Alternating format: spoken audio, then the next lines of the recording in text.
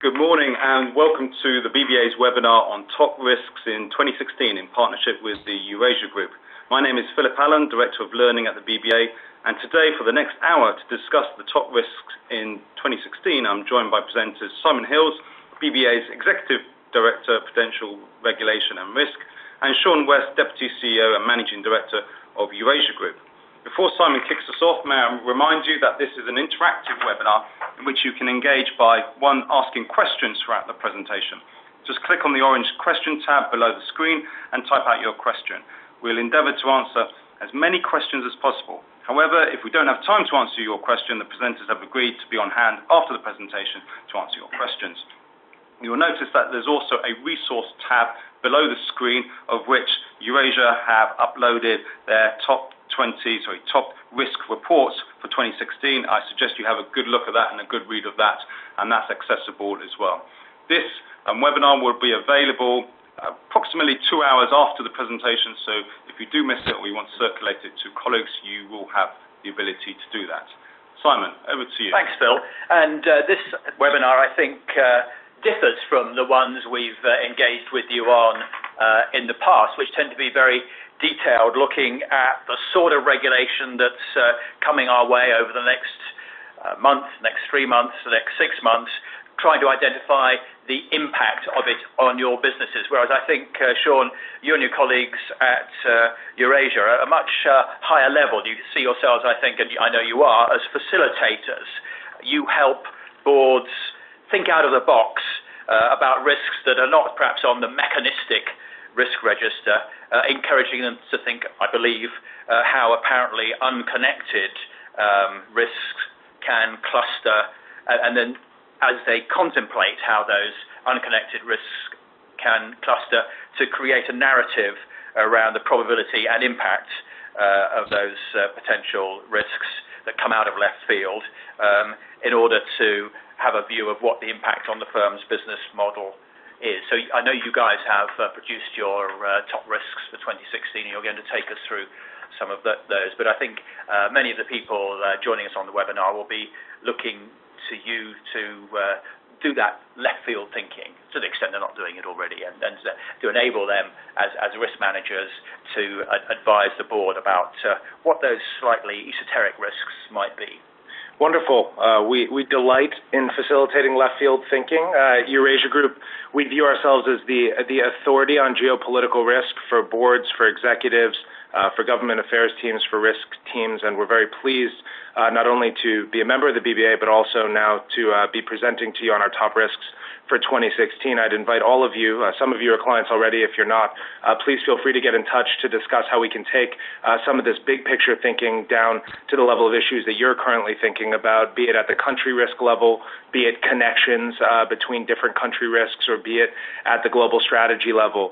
When we step back and look at the world that we're in today, one might be forgiven for just simply making the assertion that the world is getting riskier. It may well be getting riskier, and by the end of this presentation, I have a feeling that you'll believe it's getting riskier. But we need to think pretty clearly about whether, for our firms, the world is getting riskier, whether it's presenting opportunities, whether these risks are manageable or whether these are really threatening, and whether things that we don't believe are currently risky for ourselves could metastasize and become risky for us over a reasonable time horizon, such that planning is required.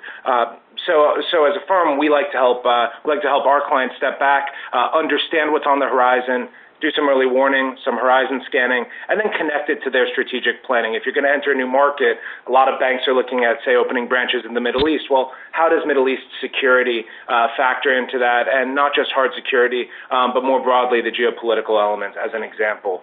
So I'll jump in here. We're going to present to you our top 10 risks. We've got a few red herrings at the end, things that may seem risky but aren't. But what is the criteria for calling something a top risk? How do we decide to put it on our list? And these are our global top risks across industries. So we're tailoring the risks for the financial sector today. I'll attach each of these elements has implications for the financial sector. I'll make those clear. But these are the biggest events with material probability So it doesn't mean they're likely, but it means they're likely enough that we need to worry about them, that would have the broadest reach and biggest impact on the business environment or the financial markets.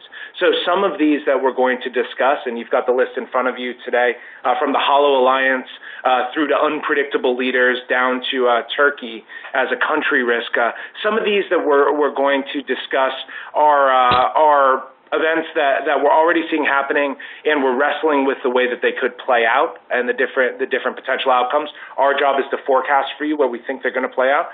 Some of these are things we see on the horizon that we want to flag, but if they happened, would be fundamentally disruptive, so they rise to that level. And others are, frankly, traditional country risks. To put Brazil and Turkey on the list, they have very unique situations. The world is not providing them with comfortable external environments to deal with some of the traditional risks that we see, from a corruption scandal in Brazil to a president who is trying to consolidate power in Turkey. But they're happening in an environment that means the ramifications are fundamentally risky. So let's jump into the first risk, the Hollow Alliance. And as I said, I'll be connecting these two implications for the financial sector as we move along. So the Hollow Alliance. Now, for anyone who's been operating in the transatlantic environment, you'd be forgiven for thinking the alliance might already be hollow. There's not been a ton of U.S.-EU cooperation in, say, the last 12 or 24 months on issues that are materially important to the financial sector. When we think about the transatlantic trade and investment partnership and whether it's likely to get done, what you see is a U.S. government that's been much more keen to engage with Asia than to engage with Europe. But what we're describing here in the Hollow Alliance is actually much more fundamental than that, and that's why it's our number one risk. It's that for decades, the creation of a single phone number in Europe and the belief that the U.S. had that Europe was its most fundamental partner, either through NATO or through through constructed arrangements where the U.S. and EU would collaborate on taking positions in trade negotiations vis-a-vis the rest of the world or on financial regulation issues. There was a fundamental bond between the U.S. and Europe that underpinned the ability to get things done for the financial community in international fora, but also to respond to crises around the world. So when there was a fire going somewhere in the world, you had a firefighter. You could look at various points in time, be it the Iraq War or others, where certainly the relations were tense, but fundamentally no one questioned the relevance of NATO, and no one questioned the fact that the U.S. and the EU had fundamentally aligned incentives on a lot of these risks. We put forward a term in recent years, one of our top risks, I believe it was 2012, was of a G0 world. So we're going to have the G20 meeting this weekend. We believe the world is in a G0 moment where there's not a group of 20 countries driving the global agenda. There's nobody in charge. There are countries with a variety of power and a set of incentives, and some of them can get things done. But there's not a coherent decision-making body. There's no G2 between the U.S. and China. There's no G8 with respect to driving the global agenda, or a G20 that will provide global governance. All of these bodies or arrangements are important, but fundamentally we're at a moment where there is no global leadership. So you have Russia invading Ukraine, and what response do you get? You get the fact that the U.S. and the EU have fundamentally different interactions with Russia and different preferences when it comes to Ukraine, and as a result, simply putting together a sanctions regime and maintaining a sanctions regime is fundamentally problematic.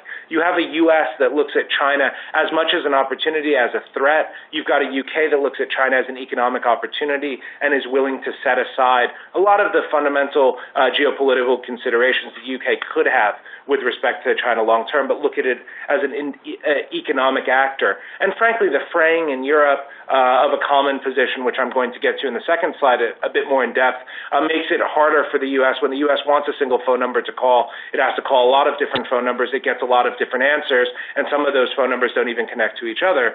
So you've got a situation where, as new risks emerge, you no longer have that global firefighter, but you also don't have a baseline expectation that U.S. and EU incentives would be fundamentally aligned should the U.S. and EU decide to address some of these issues. So when you think about the evolution of safe harbor data rules into a privacy shield between the U.S. and EU, even trying to make that evolution comes through fits and spurts because the U.S. incentives with respect to surveillance are just fundamentally different than EU perspectives, and now that's playing out in clear day. It's not behind the scenes where you could always suspect it was different. Now it's clear it's different, and the countries are willing to say that publicly. So how do you actually get an evolution into a better regime? It introduces an element of risk that'll underlie a lot of the different items that I cover going forward. So moving from the hollow alliance, taking it down a level, that's big macro, take it down a level to what we call the closed Europe, our number 2 risk. Now, I'm cognizant I'm an American about to tell you my views on Europe, and I'll tell you those views with respect to Brexit as well. But as a firm, our analytical platform of 70 analysts generally hail from the countries that they're analyzing. They're former government officials or journalists covering those countries. They understand the politics in depth, and their only goal is to forecast accurately for you how we see these things play out, not to take a position or play up risk. We don't have a book, so to speak. We're not trying to drive risk. We want to help you understand this. So as we talk about a closed Europe, we see something fundamentally occurring in Europe, and it's structural. It's not something that you can't put the genie back in the bottle. You've got a refugee crisis that the resolution of which will just introduce additional risk throughout Europe. So you can have the German strategy of turning Turkey into a refugee holding camp. You can have what seems to be an evolved European preference to turn Greece into much of the same thing. All of that will increase risk into the system. If the stress between EU leadership or between Germany and Greece leads Greece to decide that being in the EU is an even worse deal than they thought it was 6 months or 12 months ago, that reintroduces the possibility of a Grexit. When you think about what's fundamentally going on in the UK, a decision about whether to leave the EU, you've always had questions about whether the UK should leave the EU. You can trace back strands of thinking 20 or 30 years. Euroscepticism is not a new idea, but the fact is it's happening in an environment where it's okay to be nationalist. It's okay to be protectionist. There is political air cover for saying we're looking out for our own country in an environment where the external conditions are worsening and introducing risk in the system. So you're no longer having a debate in the UK necessarily about immigration into the UK. You're having a debate about a refugee crisis and whether the UK is safer or less safe by being part of Europe. That introduces some risk. And it's also manifesting itself, I can speak a little more about Brexit, but it's also manifesting itself in the domestic political environment of a few of these countries. In Poland, you've got a nationalist government. In Hungary, you've got a nationalist government. Now, that manifests itself in Hungary with deeper economic ramifications than it does in Poland, but it doesn't mean that that's a positive evolution for firms that simply want to get business done in some of these countries. Having more nationalist governments can make that more difficult. You've got a consolidation, or you've got an increase in political representation for nationalist parties. In Sweden, you've got countries that would probably follow the UK out of the EU if the UK were to decide to leave, for instance, like in Slovakia. So you've got a set of conditions in Europe that has created fundamental risk in a system that we all actually depend on being stable. As an example, I gave a client briefing with one of my colleagues 2 days ago where we spent 45 minutes on Brexit and 45 minutes on the U.S. election. When we started Eurasia Group, political risk was an emerging market phenomenon. The idea that we're sitting here in 2016 doing full client briefings on the UK and the US, and that last year we had to launch Canadian political risk coverage should drive home the fact that from a geopolitical perspective, nowhere is safe. Some places are getting far riskier than one would tolerate. That's no different when it comes to the UK. As a firm, we think there's a 35% or a 30% chance of Brexit. With some thinking that there's upward pressure on that probability.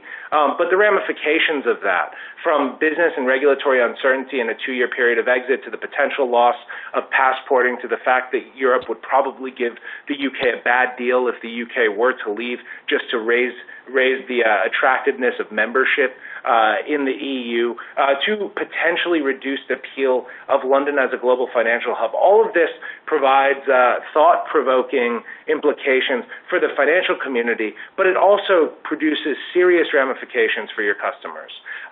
With this manifestation of closed Europe, you see the fraying of the Schengen area. That's a potential tax on trade. We've seen numbers as high as a 3% implicit tax on trade if Schengen were to go away. So it's bad for your customers. And your customers' supply chains that include the UK as a core part of that, or as a knowledge hub, they'll have to rethink that as well. So my goal is not to play up the risk of a Brexit or all of this with respect to Europe, but it's to flag the fact that there's a material probability. To any risk manager, 35% is terrifying of anything that really matters. So just because I'm not telling you it's 70% doesn't mean I don't think it matters. I think it matters fundamentally, and we'll be updating as we move closer to the vote in June. So the third risk, the China footprint. You'll notice that a China hard landing is not our number one risk. It's certainly front of mind for a lot of political actors. And you'll notice that our number three risk with respect to China is not even about a hard landing. In fact, at risk of a spoiler alert, we'll have a China hard landing as a red herring later. We just simply don't think it's a top risk for 2016. But what we are highlighting here is a bit more fundamental, which is that China's footprint is expanding. We no longer can look at the Chinese market in isolation. That may seem like a simplistic point, but now when investors in the Shanghai casino start to get cold feet about some of the investments, we see global markets react. We can no longer look at isolated factors in China and view it as a China-specific story. We're seeing global ramifications. But we're also seeing an evolution by China to become fundamentally more engaged in global governance issues, in geopolitical issues, and in making itself available as a potential broker in some areas we wouldn't expect. So I'll give an example. In January, I was in the Gulf meeting with CEOs of Gulf entities. Fundamentally fascinating. At the same time, Xi Jinping was in Riyadh and was in Tehran offering his good offices to broker a geopolitical resolution between Saudi Arabia and Iran. Now, do we believe that China is actually going to do that? No. But the idea, number one, that China wants to be perceived that way, number two, that they're willing to engage, and number three, that leaders will actually take those meetings and allow this sense that China could somehow facilitate Middle East peace underscores not just the expanse of the China footprint, but also that hollow alliance where the quartet that used to deal with the Middle East, or the U.S. as an honest broker. For some of the risks that we're facing globally, there may be a role for other actors, and the fact is other actors are starting to get engaged. Now, what I think is pretty important for the financial sector is that Chinese engagement can lead to Chinese assertiveness in international financial regulatory bodies. So China is no longer saying, we're just a teenager, wait until we're an adult before you look to us for a global role. They're saying not only are we at the table now, but we have our own interests. And their interests involve a lot of factors that affect the financial community. Everything from preferences on cybersecurity to nationalist preferences with respect to financial architecture, with respect to who can produce the actual backbone of the internet and of the financial sector globally. We're seeing China thrust itself into view in ways that foreign governments need to respond to. Is it okay to have a Chinese technology company closely associated with the Chinese state build your servers as a bank? Is that okay? Is that safe? Are you fulfilling your duties to your clients if you have Chinese technology as a fundamental part of your backbone? Frankly, is it any worse than having U.S. technology as a fundamental part of your backbone? It's creating questions that we need to answer, and the Chinese are becoming much more assertive about putting forward their national champions. Huawei offering to build the backbone of the internet for the Netherlands, for instance, but also looking to make acquisitions in the U.S. of sensitive technologies, and the U.S. basically saying no. So you're going to see divergence between how governments want to interact and you're seeing them competing on cost too. It creates some interesting tensions that we'll have to think about. But certainly, I would expect in all international forums to see more assertive Chinese leadership, and frankly, from a geopolitical perspective, to see China willing to raise the tensions, especially where it sees weak governments. And if you tie back into risks number 1 and 2, where the U.S. is fundamentally, we can talk about the U.S. in depth and questions, but where the U.S. is going through quite an introspective election and Europe as a whole is going through an existential set of events, China has the ability to assert itself the same way Russia has been asserting itself geopolitically, because they're able to form coherent policy, they're able to take decisive action. So moving forward, our number 4 risk, ISIS and friends. Now, I'm not going to use the call today to talk to you specifically about the risk of a terrorist attack in a particular city, or to underscore the fact that ISIS has lots of power and the ability to take our mind off of whatever it is we thought was most important and fundamentally stop and think about the implications of a terrorist attack on our own critical infrastructure, on our customers, on our operating environment. I think all of that is well known. What we wanted to highlight in making ISIS and friends number 4 is the fact that this group has substantial reach. We all ride the tube. We all go out to dinner. We all engage in our home environment as if everything is secure. And frankly, in many countries, the government has the ability to provide surveillance and, generally speaking, keep us all secure. But the fact is, we don't just do business in our home environment. And so, where the Paris attacks underscored the risk in our home environment that we have to spend some time thinking about it, we really do have to give some thought to assets that we have in countries where the financial sector has rushed in. Turkey, an emerging market darling for 20 years, is seeing an attack every 3 or 4 weeks. Gulf countries seem stable until they don't. They seem like they can provide security until they can't. Certainly, a lot of us have presence in Egypt. We need to think about the ability to continue to operate and do business there. But is there the risk of a terror attack in a major market? Would a terror attack in Dubai or in Singapore or in kind of secondary financial hubs make us rethink the fragility or the ability of those governments to provide security? Could that provide more attractiveness for London or New York? Could that provide? Could that lead us all to the conclusion, in the absence of those, that actually those are better places, and the fact that we're seeing threats in the U.S.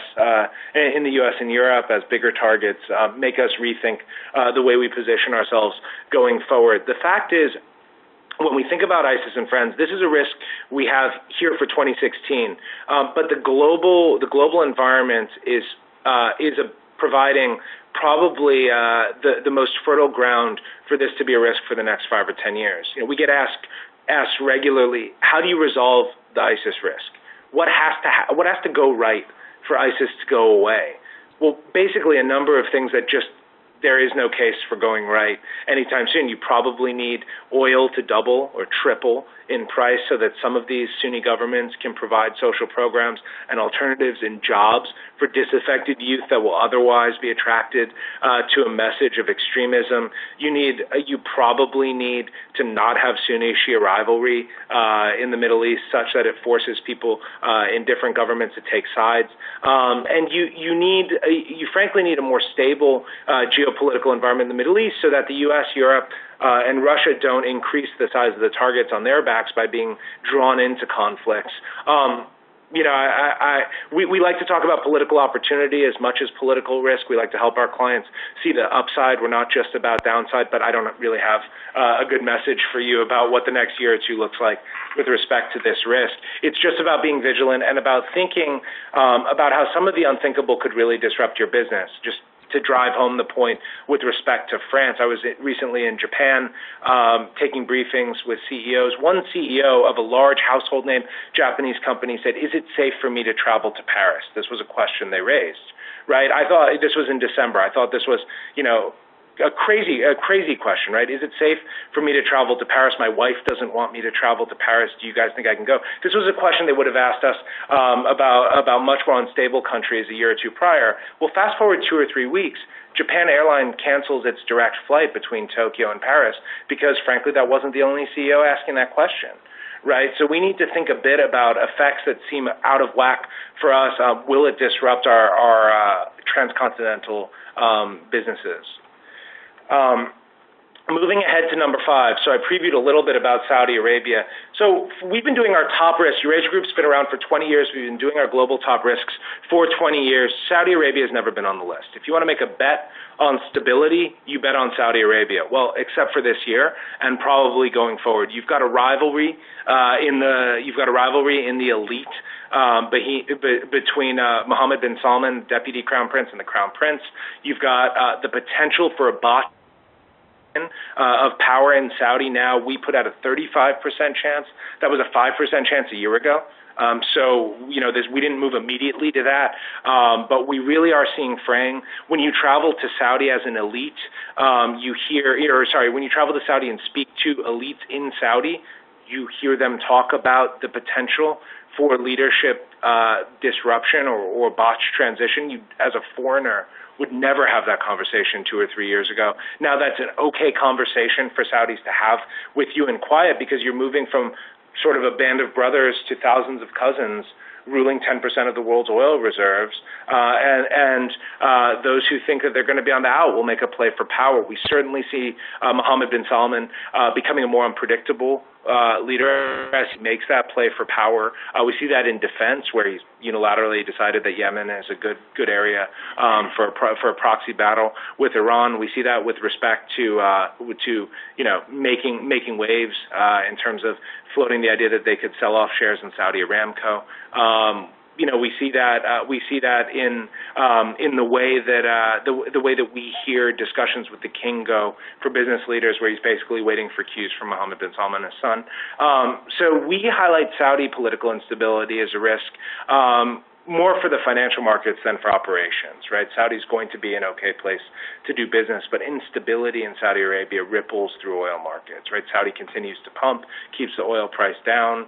No real argument for Saudi changing its behavior anytime soon, certainly not in an uncoordinated way. And coordination between Saudi and Iran seems further afield than we could have highlighted before. So we're all in an environment where we're kind of takers in this Saudi political instability game. We're not saying this is regime implosion. This is about a botched transition, figuring out who's up, who's down. As a firm, we put out a theory 10 years ago called the J curve, which basically looks at the opening process of countries, and to get from a stable autocratic regime to another stable autocratic regime, or to an open democratic regime, you kind of bottom out in the process. In terms of political stability, that's not an easy transition when you're starting at authoritarian regimes. So moving ahead, we've got about 5 more risks, and I'll move through after this one. I'll move through the last 3 a bit faster. But number 6, the rise of technologists. So what do we mean when we talk about the rise of technologists? The slide that's about to come up on your screen will drive home the fact that we've got some new political actors on the scene. One of them is called Apple, whose market value adds up to, pick your favorite 20 countries that you might do business in but aren't huge economies. Apple's worth more than all of them. We've got new technologies that are decentralized but becoming widely available, that present risks and things we need to think about in the financial services industry.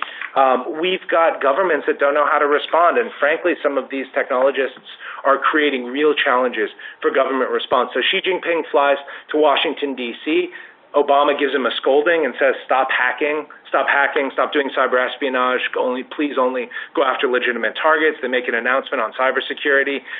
The U.S. feels like they gave China a stern talking to. China feels like they got some concessions within the communique that they put out. Then Xi Jinping flies to Silicon Valley, and he's a rock star. Every CEO wants to meet him. So what is U.S. foreign policy when every CEO in Silicon Valley wants to meet with Xi Jinping, even though the White House is basically saying, please stop trying to hack our businesses and take our technology? You have a disrupted foreign policy in that sense, because you've got political actors that are worth more to Xi Jinping as businesses, and businesses that see Xi Jinping as more valuable to their strategy than cooperation with the U.S. government. That's one fundamental challenge. But I think the one that's more front of mind for the financial services community is digital innovation with respect to the creation of blockchain, the creation of potential sovereign digital currencies. We've done a lot of work on this. I think we'll be doing more work with the BBA on this going forward, but we put out a piece of thought leadership on blockchain I'd be happy to share and the way governments are going to respond. It creates some severe challenges for governments, and it also, the way that governments adopt this technology can create some real problems for the financial services industry going forward. So what happens if you see a move towards sovereign digital currencies? The PBOC said it's interested in a sovereign digital currency. What if you see a sovereign digital currency? What does that mean? Well, number one, it removes it removes some of the financial disintermediation the financial services community provides. Number two, it reduces the ability of entities to evade the government. So if you want to conduct business but not have the local government know everything about what you're doing, maybe that's appropriate in some cases, maybe it's not. Depending on where you're doing business, you'll no longer be able to because it'll be traceable. It increases the ability of governments to impose currency controls, so you're a taker in that. It changes the ability to do monetary policy. So I think the Bank of England put out a paper talking about how digital currencies would allow negative interest rates easier because you don't have a flight to cash. So it raises some really fundamental questions about the financial backdrop in which we operate. But it also creates opportunities for banks that are at the cutting edge of this technology. We hear a lot from our banking clients about wanting to understand how these technologies can provide opportunities for them if they're at the forefront of it.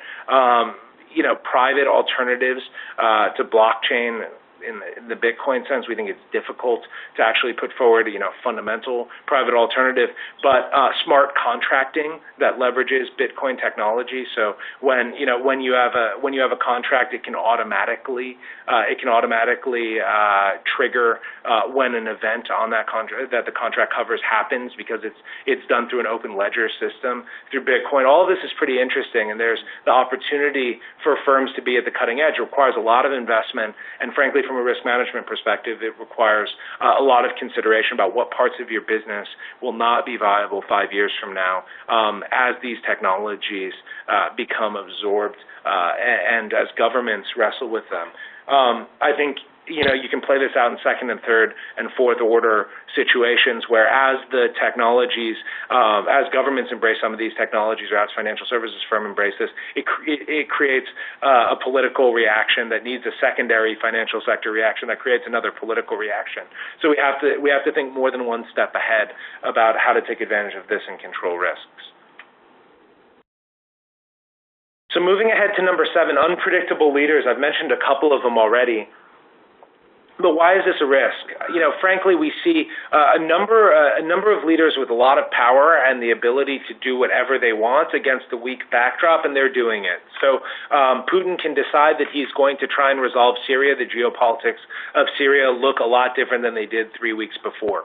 The Turkey can decide it doesn't want Russia to resolve Syria, and suddenly they're playing in the same playground, shooting down planes. That's fundamentally problematic in a region that's already unstable. You've got a Ukrainian president who doesn't necessarily believe that Crimea will always stay in Russian hands, maybe the only one from a geographic perspective in Europe that doesn't want to acknowledge that, but is willing to continue to fight to try and reclaim it. Not a good backdrop. A constellation of unpredictable leaders creates greater international volatility. Does it mean that bomb in the middle is actually going to explode? No, not necessarily. But it does mean you can wake up to headlines about the intersection of some of these leaders in geographies that are fundamental to our business on a regular basis and have to decide whether something real is going on or not. So Turkey can go from having decent relations with Russia and being a great place for Russian tourists to go to suddenly being under effective sanction for Russian tourists because they shoot down a plane, and then have an ISIS attack in Sultanahmet in Turkey mean that German tourists aren't going to Turkey anymore. And suddenly the Turkish outlook looks different, and it's not just because of unpredictable events. It's there because of geopolitical tension between Russia and Turkey, providing headwinds on that government. Moving ahead to number 8, Brazil. We can do entire conference calls for folks who really want to get in depth on Brazil, but the key takeaway with Brazil as a top risk for the financial sector is that doing business there is not going to get easier. We, as a political risk firm, pride ourselves on being ahead of the curve on political risk.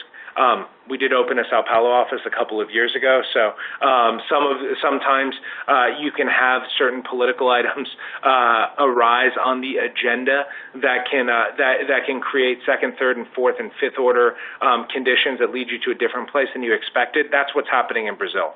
Once you get a corruption scandal that picks up speed, the ability to understand where it ends and where a government reclaims control is pretty limited. So, as a firm, we're committed to doing business in Brazil and believe that over the medium and long term, Brazil will be a great place to do business. The next year looks really bad.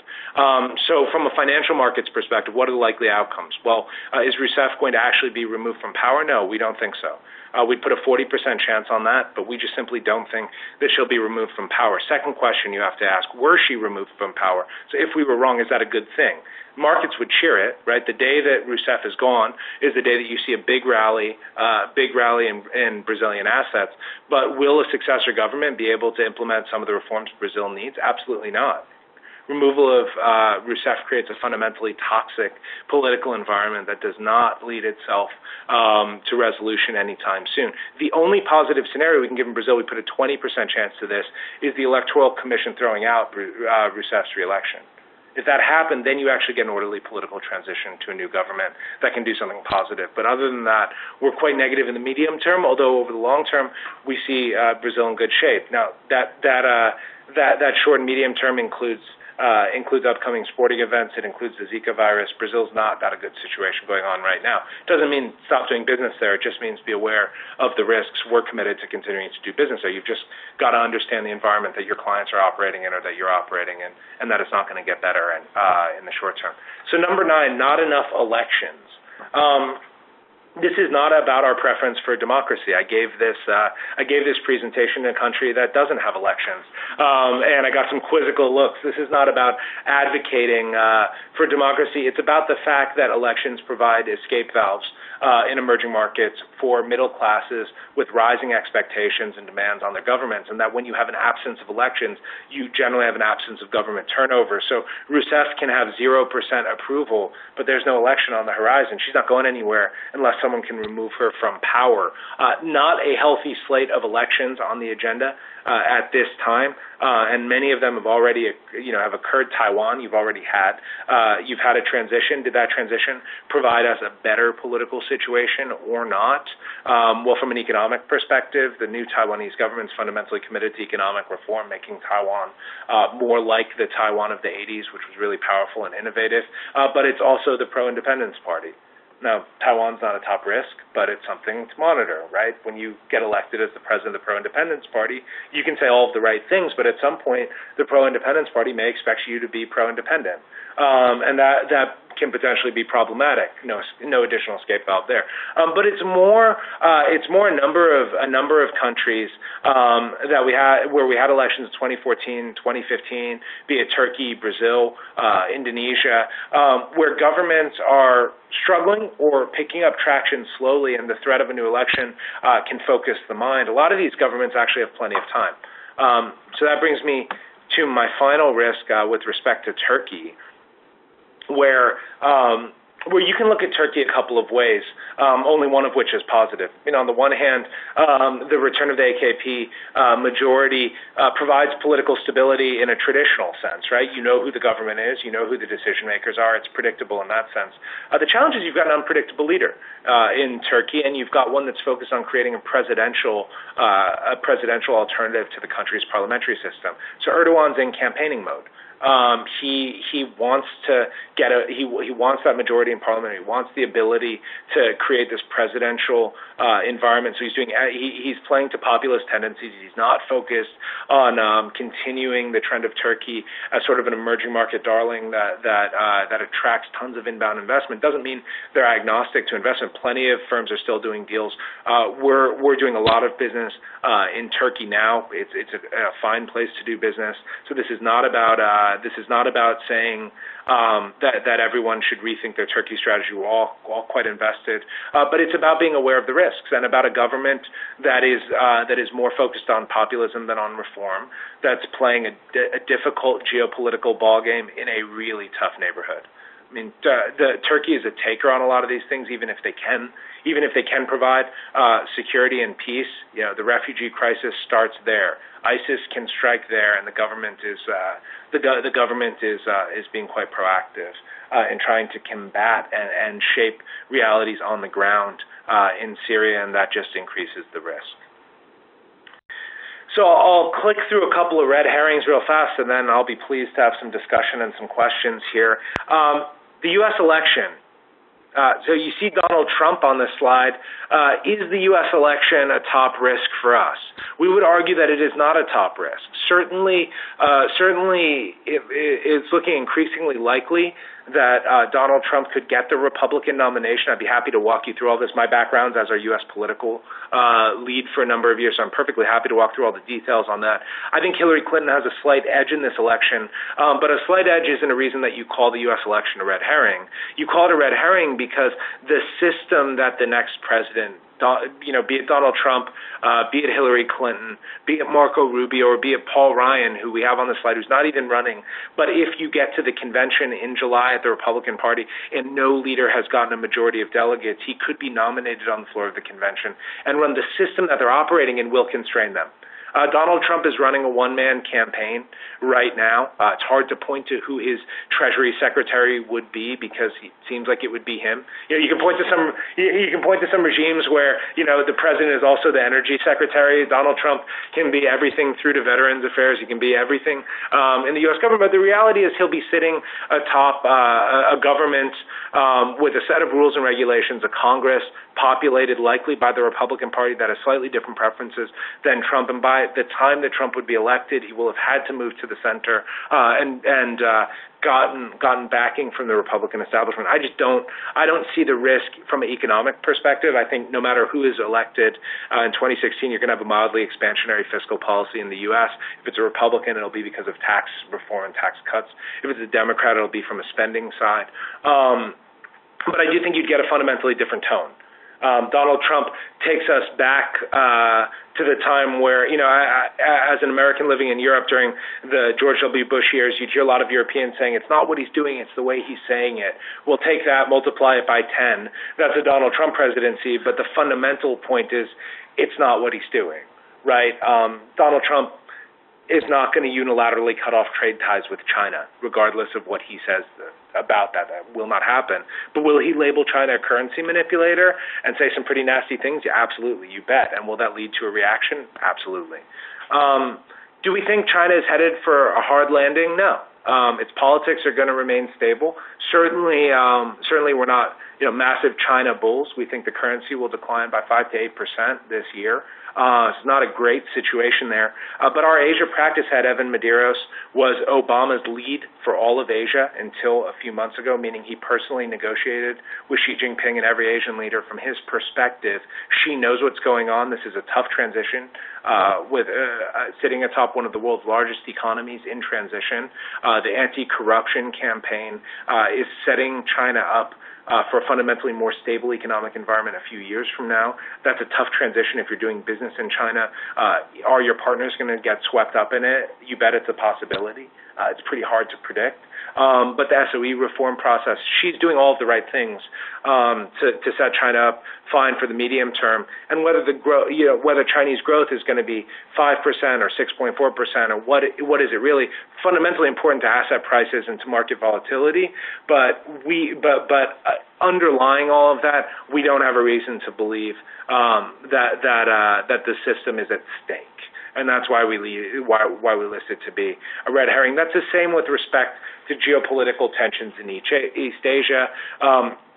We know that North Korea likes to saber rattle amid the U.S. election cycle because it's trying to get U.S. presidential candidates to take a stake in the Korean issue. So that's why you're starting to see Kim Jong-un back on the scene after a bit of quiet. You're also seeing China build landing strips on disputed islands and things like that. We just don't see it boil over into anything hot this year. And I already addressed this final bullet point about a hard landing in China. So with that, I'm happy to entertain some questions. Thanks very much, Sean. One from me first. You've lifted our eyes to the horizon. As good risk managers, we need to do that from time to time rather than getting stuck in the weeds of what the revised standardized approach to credit risk might mean for our lending to acquisition, development and construction property deals over the next 2 years. But of course, banks have the basis in trade, or at least historically they did, guarantees, letters of credit, discounting trade bills, foreign exchange.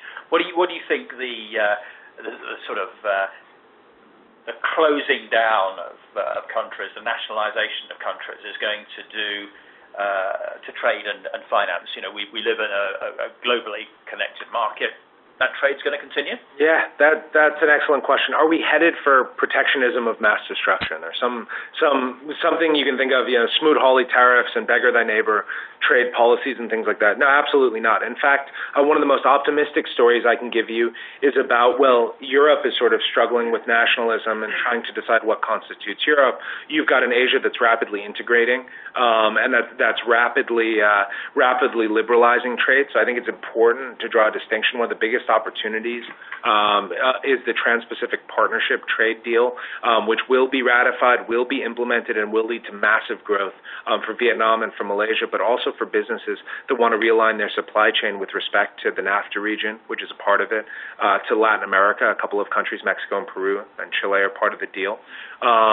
As well as for additional Asian countries that are looking likely to join the deal in a second wave, South Korea and potentially Indonesia. So you've got, on the one hand, you've got a lot of the factors you've described, which I think do present risks, at least transaction costs, right? I talked about a fraying of the Schengen regime being an implicit tax on trade. I think that's right. 2-year negotiation about a UK exit from the EU and putting in place of a different type of access to the European market for the UK would certainly be disruptive. Do I think we're headed into the reverse of globalization? Do I believe, like I said, that leaders like Donald Trump or others who really just want to look out for their own, or say they do, are doing anything more than pandering to the crowd? Not necessarily, no. I'm actually pretty optimistic about global trade and about global finance, but I think we have to temper some of that enthusiasm and realize that governments are more willing to use weapons that they weren't willing to use before. So we put out a phrase last year, risk number 4 was the weaponization of finance.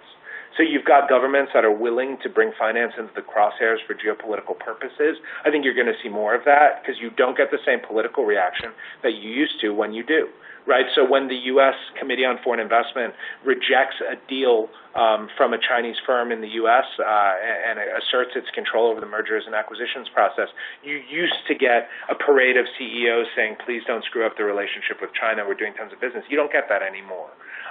When the U.S. or the EU threatens to cut off access to its currency for clearing, or threatens to cut off or threatens to put in place sanctions with kind of a hair trigger willingness to use sanctions much higher than it's been in recent years, you don't get the same pushback. You get a lot of firms trying to figure out how to navigate that rather than rushing immediately to the political leader saying, don't use the weapons you have for nationalist or for foreign policy purposes. So I think that presents some risk, but it's a lot more esoteric than a decline in trade.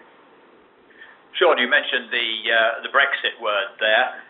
We've had less than a week to digest what those 8 or 9 pages mean in real life. And I should say that the BBA doesn't have a view on Brexit. We're polling our members using an independent polling company right now to see what they think we should be saying about Brexit, if anything. Do you have a view yet as to the impact of Brexit on the financial markets in the UK? Yeah, we as a firm certainly believe it will be disruptive. It's easy to get pulled into kind of narratives that say at the end of the day, London is so attractive that it will continue to present a real opportunity for firms. It's got this knowledge capital that's not going anywhere. It's got financial architecture that's not going anywhere. And by the way, everyone already tried to move to Switzerland and didn't really like it. So now they've come back, right? You've got plenty of reasons you can point to for why we're not going to have some of the more negative scenarios with respect to Brexit. But the reality is, at the end of the day, the EU is going to make it harder for Britain to be a euro clearing hub, right? I mean, if you're doing business in euros, the EU is going to have a much different set of incentives in the future than it does today for allowing Britain to be kind of that hub. They're going to be competing financial sectors. National governments are going to say, why is all that business going to London? We should be making a plan supporting our industry here. And I just think that renegotiation and disruptive period, the 2-year period where Britain negotiates its exit, where we find out whether Scotland stays or goes, which could provide a second order, and then whether other countries leave the EU on the back of it. I mean, all of this needs to be mapped out from a scenarios perspective by firms so they understand not just how it impacts their business directly, but how it impacts their customers. Because I think this is going to present some real changes for the way that firms do business. We're working with a lot of multinational corporations that will change their procurement processes, that may change their headquarters as a result of this. I think it's pretty problematic. And I wouldn't, it's not to present a hyper-negative point of view and say that, because we don't have a preference about whether Britain should stay or go either, but I would not get pulled into conversations. I would not buy narratives that it won't be disruptive, absolutely. Yeah. No, thanks for that. We haven't really talked about aging populations, and I think that's something that we all, as we age, are quite aware of. And of course, China has an aging population. It's not just the West that has an aging population. Does that mean anything, do you think, going forward? Certainly an interesting question. It has a couple of ramifications. I mean, number one, countries that are more willing and more open to immigration will wind up weathering the demographic storm a lot better. The problem is that the current political environment makes even countries that were open to immigration reconsider their policies, which will increase the potential for labor shortages in the future. At the same time, you've already got difficult fiscal situations for a lot of different countries. That just becomes harder due to demographics. If you think about the U.S., right, Barack Obama brought the U.S. from a 10% deficit relative to GDP to a sub 3%, a sustainable rate theoretically of GDP. But if you look at the curves for where U.S. deficits as a percent of GDP go in 2019, 2020, all the way through, the U.S. is lucky if it's Japan by the end of that, and you could play out. So you could say that if the U.S. does nothing to resolve those types of demands on its social system by changing either its tax situation or reducing the benefits, the U.S. could become a Greece, right? I mean, I don't mean to be super provocative, but the charts don't look that different, right? If you go out to 2030. Left unaddressed, a demographic situation in the U.S. leads to a debt crisis in the U.S. We know that. Do the political leaders have a better chance now of addressing that, or a worse chance? I would argue they have a worse chance. It's a lot harder in a down cycle or fragile economic environment to make tough political changes. And that's the same with respect to immigration. I mean, if you look at Japan, as an example, if Japan had decided, instead of taking a kind of a cultural approach, that it wanted to be open to massive influx of permanent immigration, it might not have lost decades. It might have had a different situation. So that's an experiment you can look at. It decided not to, and maybe zero growth when you're, from a relative baseline is an okay situation for some governments going forward, but it's certainly not the type of thing that financial firms are hoping for, or looking for when they want to increase trade, when they want to increase business, when they want to increase finance. So I think it's tough challenges. Some governments are better positioned to deal with it than others, but I'd say the environment has made it much harder to resolve. Sean, I want to raise the question that we did a webinar on Iran and sanctions just a couple of weeks ago, and very popular that it was. And what's the geopolitical viewpoint on Iran and relations with Iran and US vis-a-vis Europe as well? Yeah, it's a great question. I mean, certainly there are plenty of firms that are now able to go into Iran that are rushing in to do business. And frankly, there are reasons why firms would want to do that. But I would highlight a couple of key considerations with respect to that. Number one, I think Iran will remain a kind of U.S. political piñata, right? If you've got a situation where your best case scenario with respect to softening U.S.-Iran relations is Hillary Clinton becoming president, right? Because the Republican side is going to be a whole lot harsher on Iran, and Hillary has to take a more hawkish point of view on the Iran deal. I don't really see a normalization of trade relations between the U.S. and Iran, which means I don't see the ability of firms that have a substantial U.S. presence to feel comfortable banking people doing business in Iran without having a pit in their stomach about the risks, the risks of Iran falling afoul of some of the commitments that it made in the U.S. snapping back sanctions. And number two, rushing into Iran, people forget it's not exactly an easy place to do business. So, we see this. We saw a huge rush into Myanmar by firms as soon as firms were able to get in Myanmar, and a world starved for growth. You look at countries that have potentially high growth or big populations, and you can tend to set aside the fact that they may not be great places to do business. Iran is not necessarily the easiest place to do business, and firms should consider that quite substantially, not just look at the population size and potential economic growth, but really whether they understand how to navigate it. As a U.S. firm, we can't advise anyone who's looking to do a transaction in Iran, and we have no intention to do that. But to me, just looking at a macro level, it seems like there are so many questions around doing business there. And I can't give you a real good political situation beyond the facts on the ground, right? The fact that there has been a deal and that now some firms can. I can't really give you a good geopolitical reason why one would believe that it'll get easier or better to do business beyond what we already have. Like, you can pocket the deal that you have, especially with Iran-Saudi tension heating up. And that's, that is a fundamental point of analysis here. That we have to think about, that you've got a government that really does believe it is vying for leadership of the region, and if that's the case, that can lead to some pretty negative outcomes and can force businesses to choose sides too. If this plays out in a more negative scenario, and the low oil price is obviously impacting hugely on the global economy. Do you see that continuing? Yeah, we believe that, at best you're going to see $40 oil at the end of the year, $50 next year, and an equilibrium somewhere in the $60 range a year after that. We're seeing U.S. production be pretty resilient. We're seeing things like vague commitments to freeze, which means governments are going to continue to flood the market currently, right? What does freeze mean?